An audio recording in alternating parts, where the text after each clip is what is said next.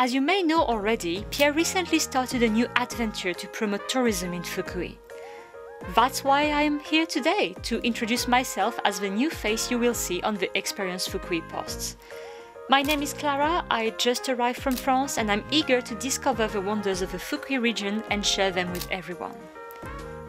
I was considering visiting Fukui for a while actually, long before being offered this position. Not only do I love dinosaurs, like a lot, I also greatly enjoy going on strolls and observing the lush greenery of the Japanese countryside, often while looking for small creatures. I'm not a picky eater, far from that actually, and I know that Fukui does have its fair share of culinary delicacies, so I'll also try to take you on a gourmet journey. My stomach is quite looking forward to that.